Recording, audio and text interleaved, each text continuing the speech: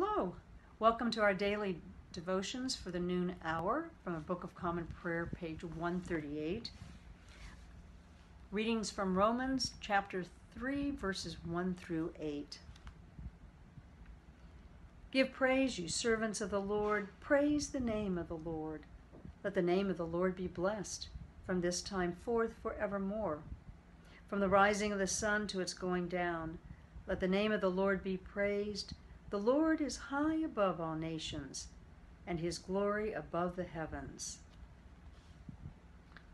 Then, what advantage has the Jew? Or what is the value of circumcision? Much in every way. For in the first place, the Jews were entrusted with the oracles of God. What if some were unfaithful? Will their faithlessness nullify the faithfulness of God? By no means.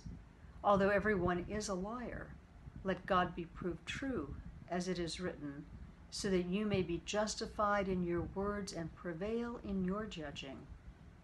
But if our injustice serves to confirm the justice of God, what should we say? That God is unjust to inflict wrath on us? I speak in a human way. By no means. But then how could God judge the world? But if through my falsehood God's truthfulness abounds to his glory, why am I still being condemned as a sinner? And why not say, as some people slander us by saying that we say, let us do evil so that good may come? Their condemnation is deserved.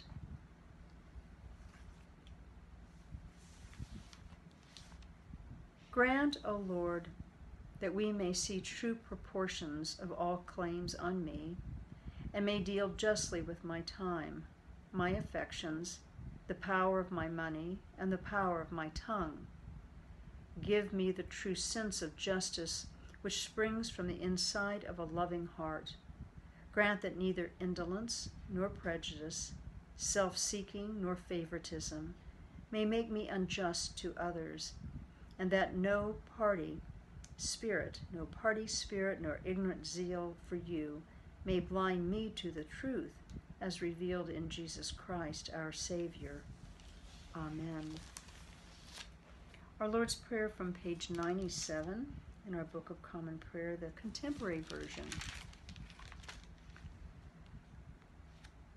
Our Father in heaven, hallowed be your name. Your kingdom come, your will be done, on earth as in heaven. Give us today our daily bread. Forgive us our sins, as we forgive those who sin against us. Save us from the time of trial, and deliver us from evil. For the kingdom, the power, and the glory are yours, now and forever.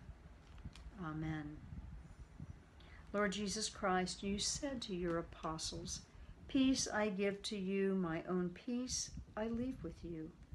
Regard not our sins, but the faith of your church, and give to us the peace and unity of that heavenly city, where with the Father and the Holy Spirit you live and reign, now and forever. Amen.